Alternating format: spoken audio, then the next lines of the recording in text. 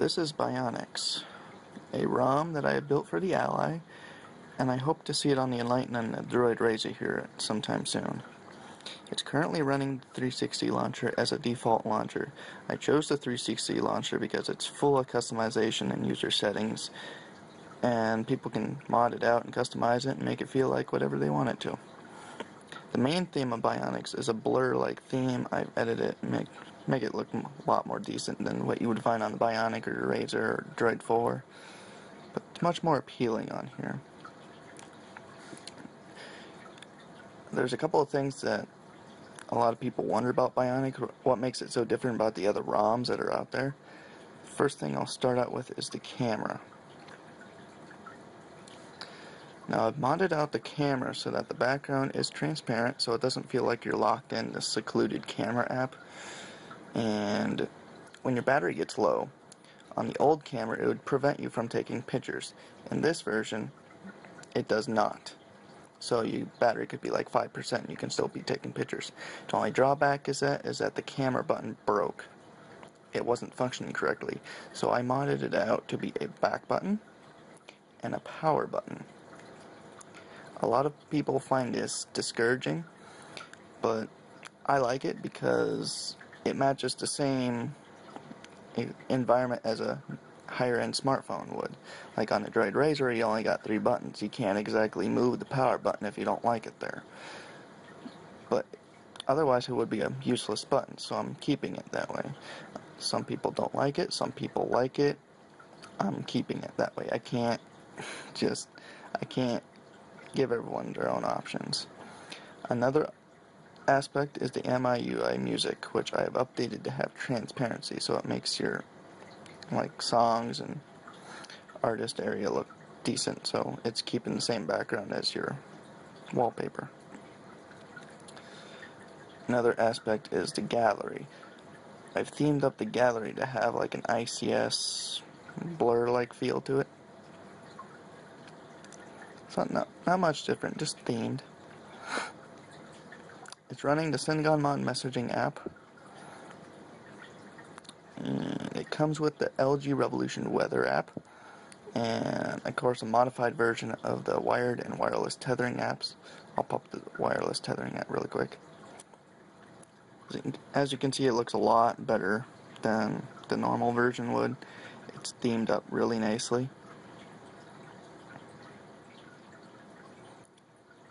And when it starts, you'll get a big blue telling you what's going on. A notification. Oh, come on. Come on! As you can see, my laptop just connected. So,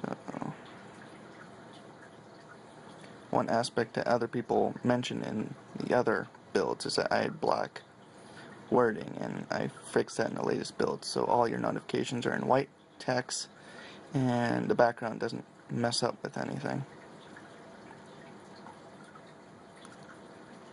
I forgot to kill it. Kill. This ROM comes preloaded with Button Savior, the Flashlight app, the Fandroid Tap-a-Talk app, OI File Manager, the Tethering apps, and Fancy Widget, which the Fancy Widget would be this guy right here, which makes your phone feel a little bit sexier. If you aren't familiar with the 360 launcher, I would definitely go look it up on ZDA because it has a lot of features that no other launchers include, like a task manager. You press the little widget and cleans out your phone. It's battery optimizer to make sure all your apps are killed in the background so your battery lasts. And you can download an add-on called 360 Guards, which is basically an antivirus, a call blocker, and all-in-one optimizer. It's really awesome. That's why I chose the 360 launcher again. The main thing that I focus on was the Android settings. You got a lot of options to choose from, and it's got a lot of information available to users.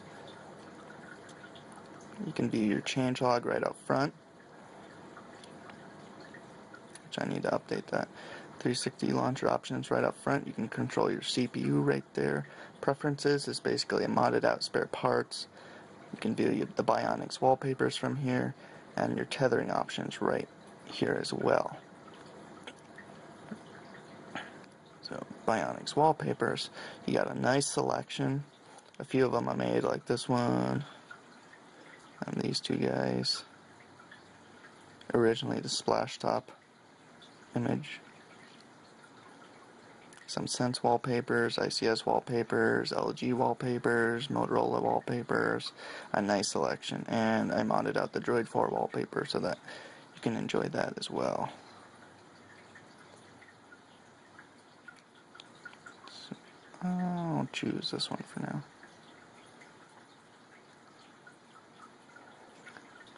In Bionix, there's a lot of Init.d scripts running on startups, so your battery is constantly being watched, your performance constantly being watched. The ROM is basically I like to call it a smart ROM, because it's keeping your device up and rolling and trying not to lag you out of anything, and it's constantly monitoring your network, so it's trying to keep you at full connection at full times. So right now, regular, I should have 1 to 2 bars, but right now I got 3.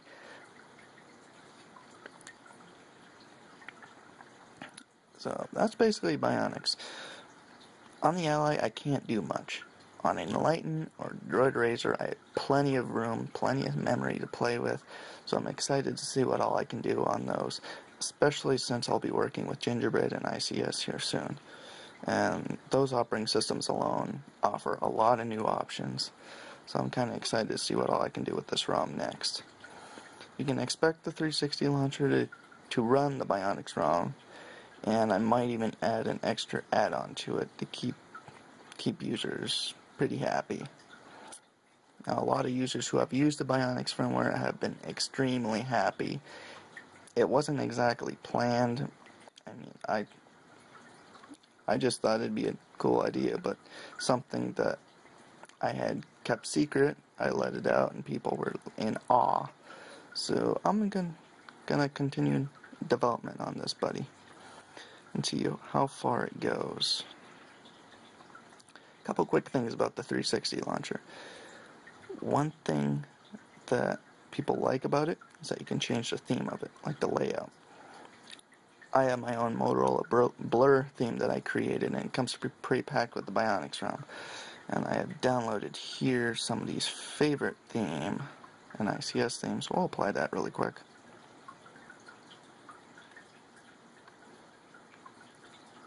And now, we have ICS, woohoo! Not really, but I'm not a fan of ICS layout. That's why I don't really keep it. Another thing, you can change your wallpapers. Comes pre-packed with wallpapers, and I guess it looks like 577 wallpapers to download, along with the Bionix wallpapers, icon backgrounds, effects, and of course the lock screen. I'll apply an iPhone lock screen right now.